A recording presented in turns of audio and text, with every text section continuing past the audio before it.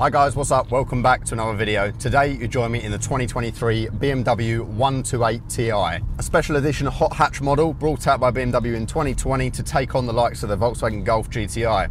So whereabouts does it slot into the hot hatch market? And being a front wheel drive car, is that sacrilege to the BMW name? Well, that's what I'm here to find out today. Well, the first thing to note is the TI moniker has been used for many years on sporty BMWs, and they've kind of revived it a little bit recently for this. And it's nice, it's good to know that there's something between the standard trim levels and the M models. Now, of course, you've got the M135i, which does effectively use a tuned up version of this powertrain, but with four-wheel drive. This one is exclusively front-wheel drive and with an 8-speed torque converter automatic. It's not quite as good as the ZF ones used on the more fancy BMWs though. So power output figures, 265 horsepower and 400 Newton meters of torque. And it's good for 0 to 60 in around 6.2 seconds through the front wheel drive, and it has a Torsen mechanical limited slip diff. So sadly, no manual option. So when they say it's for purists, there might be a few raised eyebrows there. In terms of economy, BMW claim around 40 mpg, but with mixed driving, Jason's seen around 35. Still not too bad, but considering some of those are motorway miles, your mileage may vary. But with any of these hot hatches, I do think kind of expect more towards the low 30s, to be honest. However, that LSD is standard, which I think is a really good thing. You also get on this model 4-pot brakes with 360mm discs, which do have some decent stopping power. Prices have creeped up a little bit, unfortunately. Starts from about £38,000 now, although that's still a little bit cheaper than a new Mark 8 Volkswagen Golf GTi. It's around the same sort of money as a Leon Cupra 300, and it's significantly cheaper than something like a GI Yaris, currently over retail, and also a Civic Type R, which is a bit more hardcore. The level of equipment as standard is decent, but just bear in mind that some of the Korean rivals now in terms of family cars do come with much more tech from the get-go. This one has a couple of option packs that are all around £1,500 each, one of them being the comfort pack, which includes things like keyless entry, electric tailgate, electric seats and heated steering wheel. You can also get the Pro pack, which adds some fancy alloy wheels and also the Harman Kardon sound. And finally, there's the technology pack, which includes adaptive LED headlights, the head-up display, wireless charging for your phone, high beam assist, and also parking assist with a rear camera.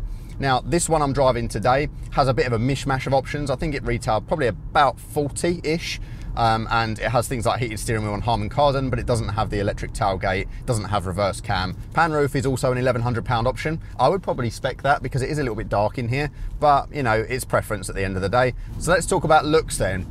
I'm not too keen on this generation of 1 Series, I'll be completely honest with you. Now, the TI comes with a few bits of standard that other BMW 1 Series cars don't, so you've got a few extra vents and that here and there, but the ones at the rear are fake, unfortunately, which is a little bit irritating. They do look okay, but it's just a shame that they're completely non-functional. And the front ones are functional, thankfully, and it does add a bit of flair to the bumper, and it borrows a few bits from the M135i. I do also prefer the blacked out vertical slats front grille as opposed to the one on the 135, which is like a mesh. I think this one looks better. And on the TI, you do get twin tailpipes at the back, but the one thing that I don't like about most TI models is it has the decals, which I don't think look particularly great. I don't know, there's just something about it. It looks a little bit garish. I'm not too keen on it, but thankfully this car has had them deleted and it looks a lot cleaner as a result. The wheels that it comes with standard are 18s, and they used to be fitted from factory with Pilot Sport 4Ss on early cars, which I really am a fan of. They really help with the grip, especially on a front wheel drive car like this. Now, unfortunately, this one isn't fitted with those. They're now fitted with Pirelli P0s, which I'm not such a fan of, but there still could be far worse tyres that they could have gone for. Yeah, overall, I just think the previous Gen 1 Series does look like a better car. I think this will age a little bit worse, and I'm not sure, it looks almost like a squashed SUV. It's like a bit bulbous, but I don't know. It has grown on me a little bit, and this particular trim and this spec is great. Jason, my friend who's lent me the car for today, has done a really good job with picking the specification of the car. All blacked out, looks really good, and the diamond cut wheels set it off. I do, however, like the lights. I think overall the car looks quite stealthy, and it's definitely not unattractive by any stretch. Step inside and you're greeted with a really functional interior that's got a really nice simplistic design. The good thing about a lot of modern BMWs is they still haven't lost their touch in terms of the mechanical interfaces. You've still got physical buttons for a lot of different things, including all of the infotainment stuff. You've got the BMW iDrive system, which has the click wheel, which is really easy to use, as well as the touchscreen.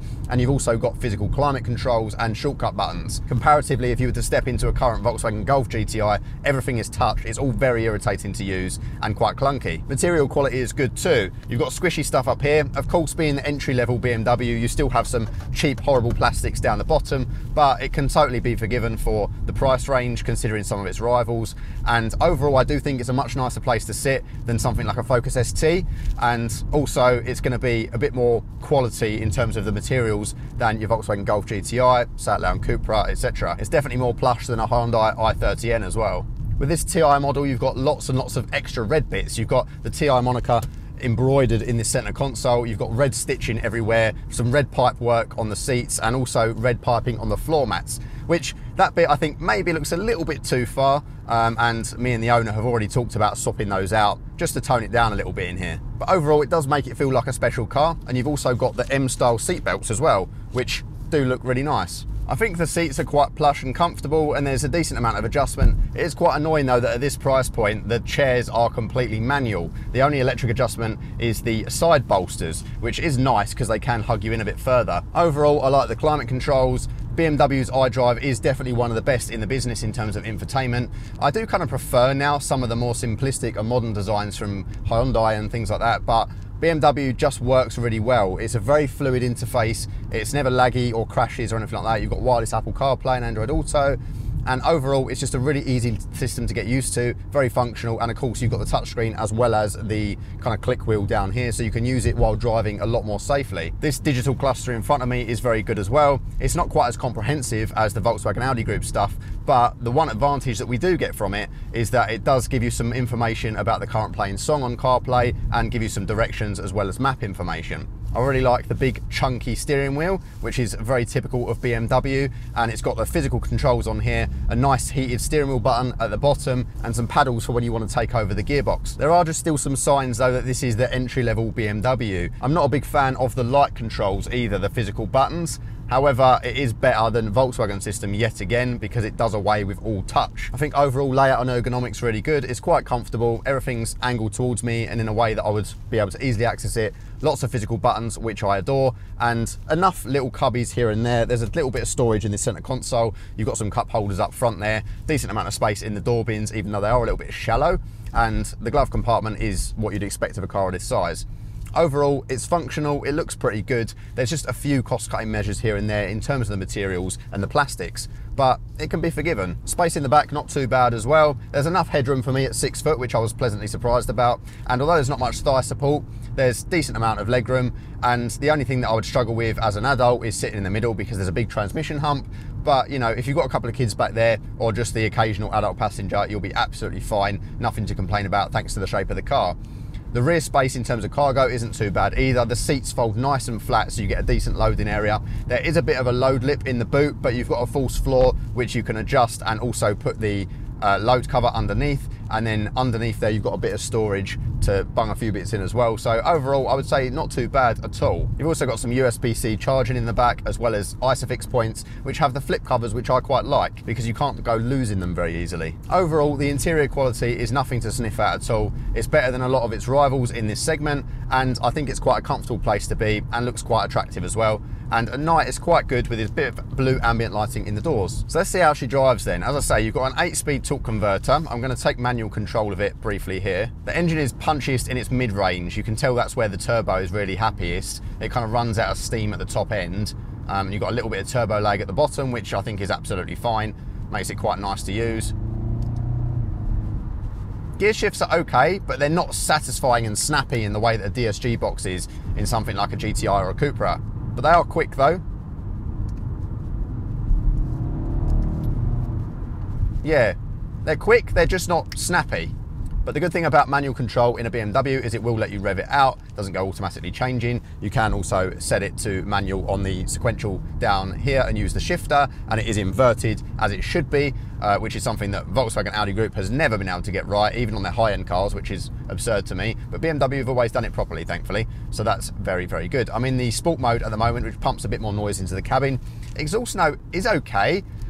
It's not great for a stock car though. It's definitely not as ASBO as something like a Focus ST, and obviously GPF and things like that mean that that can't always be the case now. But you know, it just is a bit of a shame that that's something we're still kind of encountering. Right, let's see. Let's unleash some of the torque around here. Not much understeer at all. The diff hooks up really well. You can feel that there's quite a bit of torque behind the engine. It's not quite as kind of responsive off the line as an 135i, obviously, because it's not all-wheel drive. But this front-wheel drive and this diff, I've really find enjoyable. It's, you know, as I say, the gearbox, it's a little bit of a shame. I think it's what lets the car down a little bit.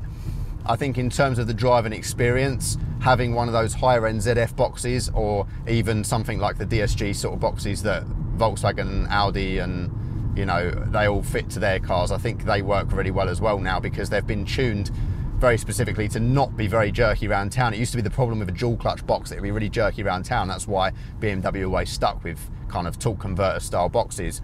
And this one, don't get me wrong, it's not slow to change. It feels almost like a dual clutch box to change, but it's just not got that satisfying jolt between gears.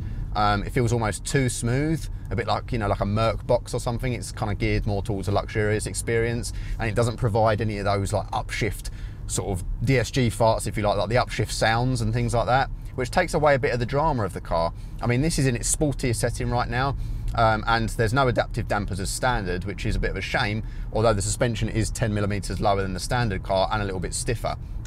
They have also made some changes to the rear suspension on the basis that this is front biased, being a front wheel drive car, compared to the 135i, and you can feel that when you go along. In terms of the ride quality, I would say it's quite good. Like, that's what probably makes this stand out a little bit amongst the crowd, because the ride quality is comfortable enough overall that you wouldn't complain about this as a daily driver. The sportiness is just kind of an addition, but that kind of takes away from the purist aspect of it. You know, the whole point of making a front wheel drive kind of purist hot hatch with this sort of power is that you want a little bit of a more sporty edge. And you know, I think obviously a Civic Type R is much more hardcore and much more expensive, as is a Yaris GR. This should enable me to do a decent launch. Let's go.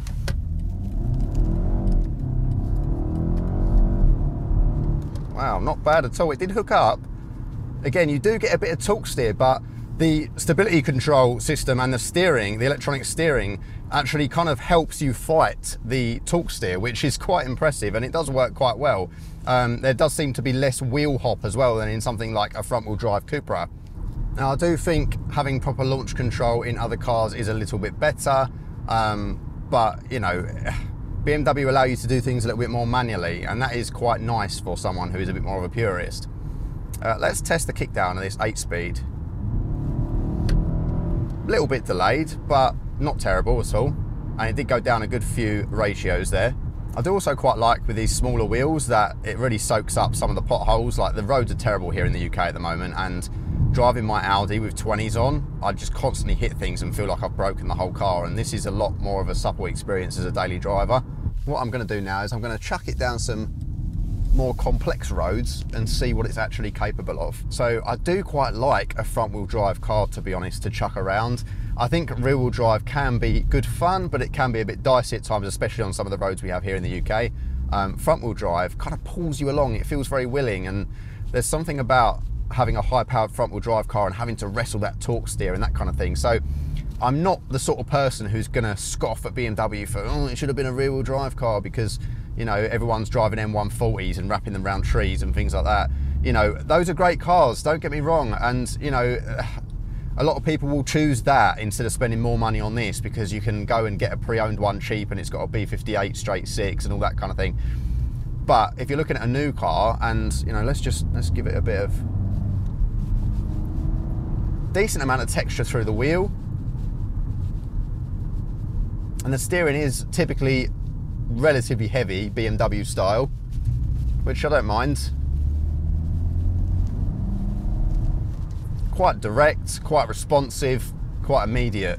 It does, however, on these roads feel softer than, say, an i30N. Bit of torque steer there. It handles it really well though. There's such a willingness from the front end. You can feel a bit of rotation through the rear, but I wouldn't say it's a car you can get very immediate lift-off oversteering. And it's obviously not as hardcore as a Civic Type R. I don't think it's quite as sharp as a Focus ST, but it is more plush and livable day to day than both of those cars. And it comes in cheaper than the majority of its rivals as well. Like I said, about £1,000, 1,500 quid most of the time cheaper than a Volkswagen Golf GTi. And that's quite impressive, really, especially because all the tech in here is much more usable. No reversing cam as well. It's just, on a 40 grand car is a bit...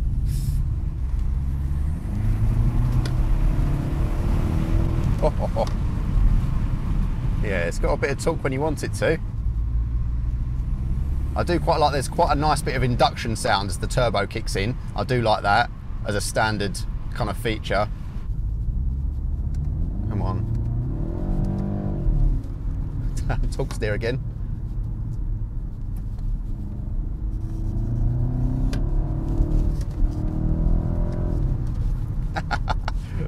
It's quite confidence inspiring, the handling, to be fair. And that diff is impressive for what it does. And even at quite high speed, when you really plant it, you can feel that it wants to torque steer a little bit. So I imagine if it was mapped up, it would do that a lot. Right, I think it's time we should try the brakes. Wish me luck.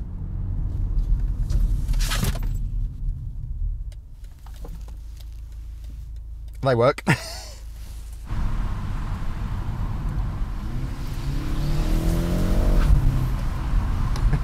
Bit of tyre slip there.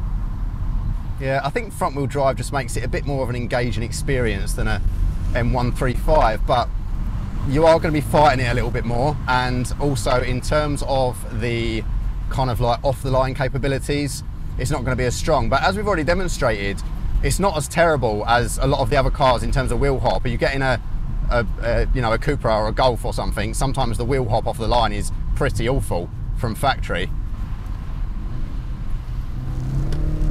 Well, you got some rotation there, did you see that?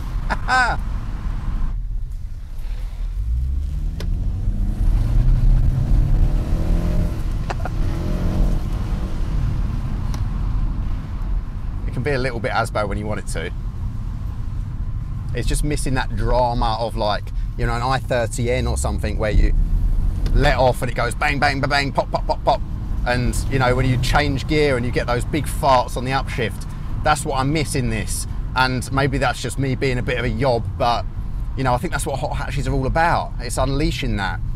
But this is a nice compromise, you know. Let's get these windows up and go back into comfort mode, and then it just becomes a bit more of a serene cruiser again. And I've got my BMW iDrive, and I've got ISOFIX points in the back, and it's all very pleasant, you know. It's something I do miss driving a four-wheel drive car. Now that I've got a sort of four-wheel drive hot hatch, if you like, yes, it just grips and goes, and yes, it's better in the snow when we have 2 days of snow a year, but it's not as exciting as this, and this is the raw hot hatch experience. I think this is a really good option, because if you're looking at the Golf GTi, the Golf GTi is slightly more expensive than this, and yeah, I think maybe it is a little bit better looking, and yes, also, you know, it might be just a little bit more practical for your day-to-day needs, but this is more of an overall package. You get more luxuries on the inside, it's easier to live with, you don't get all of that horrible touch stuff all the time, all those buttons that don't work properly. This is a bit more of the old school, but combined with the newer tech, and I think it's a really good option. If you want something that's more hardcore, then spend a bit more, get a Civic Type R, or look at a used i30N. The i30N, I love that car so much. It's just really, really, you know, it's just so violent, and that's what a hot hatch should be, in my opinion. Focus ST is another great option, but it's a little bit car park meat, isn't it? It's not as grown up as a BMW, and I think that's something that's really important. I think it's one of those things where if you're wanting to kind of just have spontaneous moments of fun, but still be able to just enjoy a day-to-day car that's just nice. It's just a BMW 1 Series. When you stop hooning about and being silly, it just works, right? It just works as your daily driver, and it looks sophisticated. It's not too over the top in terms of its design, especially with this kind of stealthy look that we've got on this spec here. I honestly think it's worth having a look at if you're in the market for a hot hatch. So thank you guys so much for watching. Thank you to Jason for lending me the car for the day, and I'll see you in the next one. Bye-bye.